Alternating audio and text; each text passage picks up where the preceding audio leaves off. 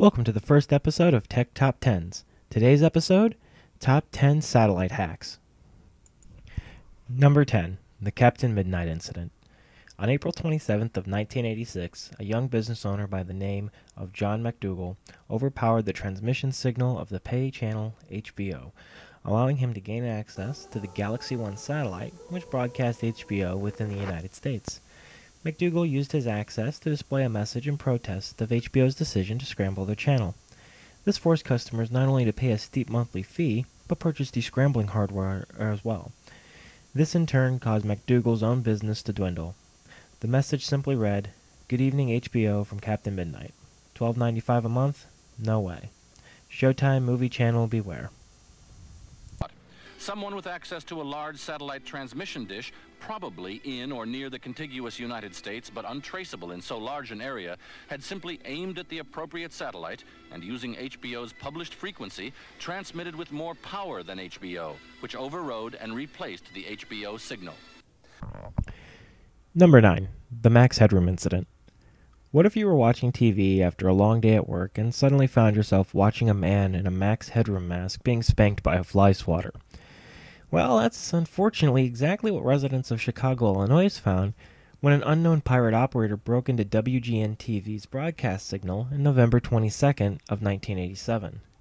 To this day, investigators have been unable to identify the individuals responsible, and it seems as if they may never be caught.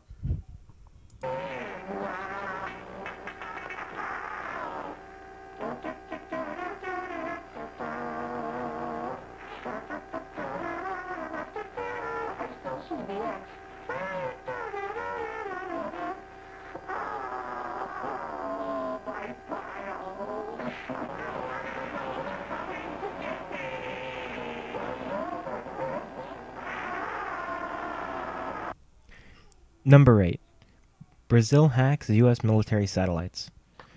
What if you lived in a country that had little access to telecommunications, but easy access to radio communications equipment?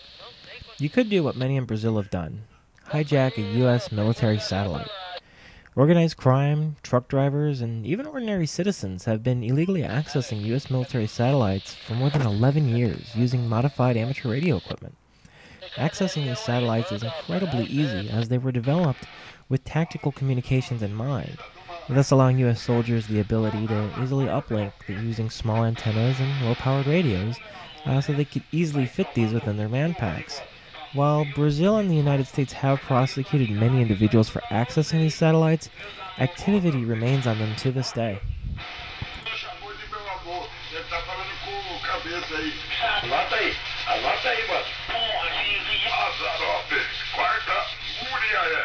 Number 7. Satellite feed hunting. While this may not be considered a hack to everyone, the United States government certainly takes issue with feed hunting. This may be due to the fact that the U.S. military has been using common DVB satellites that were originally intended to carry television channels as a means to relay their feeds from their Predator drones. On December 17th of 2009, CNN reported that Iraqi insurgents were accessing the feeds of their Predator drones. Unfortunately, this is a lot easier than one would suspect, as the feeds are not encrypted, and anyone with a satellite dish, as well as the proper computer hardware and software, can easily access these feeds by scanning the downlink frequencies of various satellites. It is also worth noting that this method has been used to find hidden video feeds containing everything from private events and military operations to live feeds of news reporters. And watching these can sometimes be humorous, as most reporters have no idea they're actually live at all times in the field. News of this coup sinks in here on Capitol Hill.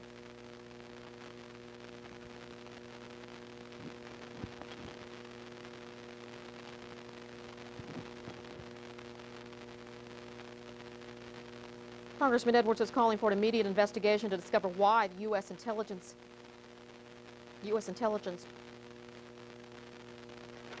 Okay.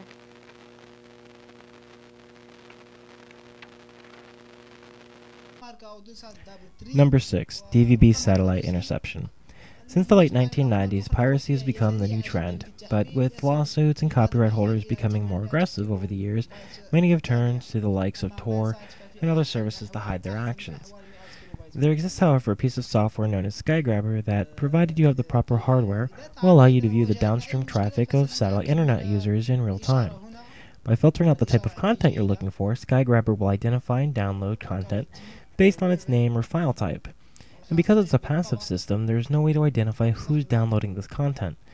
Unfortunately, one caveat of this system is that you have no way of requesting content to download, and are required to simply listen to satellite traffic in hopes that a legitimate user is downloading what you're looking for. Number 5. Vsat Hijacking.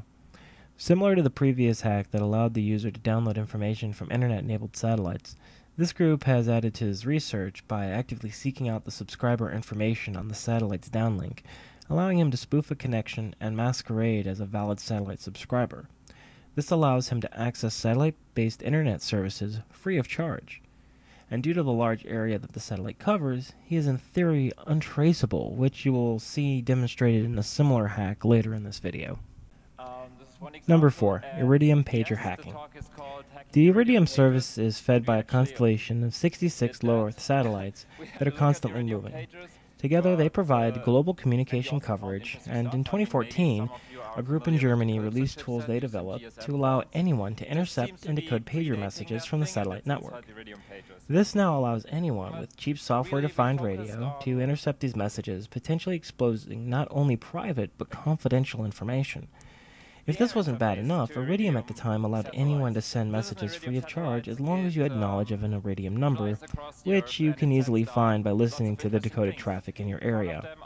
With this, you could easily send messages to anyone, anywhere in the world, free of charge, as long as the people you wish to communicate with have access to similar decoding software and receiving hardware. While Iridium has addressed the issue of sending free messages so easily, they are currently unable to prevent anyone from intercepting and decoding messages on their network due to the high cost of replacing the physical software burned into the chips of each Iridium satellite. Number 3.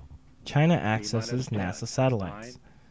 In 2007, 2 satellites operated by NASA in the United States, known as Landsat-7 and Terra EOS, were hijacked by unknown operators believed to be located within the borders of China. The total access time was believed to be about 11 minutes in length. However, while these operators had access to the satellites, they chose not to issue any commands, and it's currently unknown why they were accessed in the first place, or if the Chinese government even had any involvement. What I found most interesting about this story is that the report was removed by the USCC, and I was only able to obtain the document by viewing a copy of the PDF available on the archiving website archive.org. Number 2. The RQ-170 incident. While this hack may not involve interacting directly with a GPS satellite, it has rightly earned its spot on this list. On December 4th of 2011, a United States drone developed by Lockheed Martin, the RQ-170, was attacked and brought down in Iran by means of a GPS spoofing attack. Because the drone is unmanned, it utilizes GPS to ensure that it was maintaining its target altitude and staying on its designated path. It is believed the insurgents in Iran reverse-engineered the signals that would normally come from the GPS satellites in order to trick the drone into thinking it was higher than it should be, and thus causing the drone to slowly descend in altitude until insurgents were able to land the drone and obtain information that may have been contained within. Today's episode is sponsored by audible.com, where you can find thousands of audiobooks on any topic of your choosing. Visit audibletrial.com/techtop10s today for your free 30-day trial and a free audiobook. Cancel anytime and keep that audiobook as a free gift. And finally, number 1, the Turla hacking group. At this very moment, individuals likely residing within Russia are infecting the computers of satellite internet subscribers and using those computers to hide their command and control servers by relaying data over satellite transponders corresponding to the individual's hijacked accounts. The Turla group has been active for more than 8 years, stealing information from various governments, including the United States, China, Vietnam, and many others.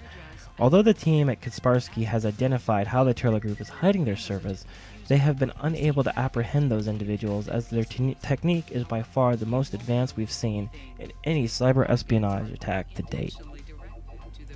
Thank you for watching the first video on Tech Top 10s. I hope you enjoyed it. Please comment, like, subscribe. It really helps me out.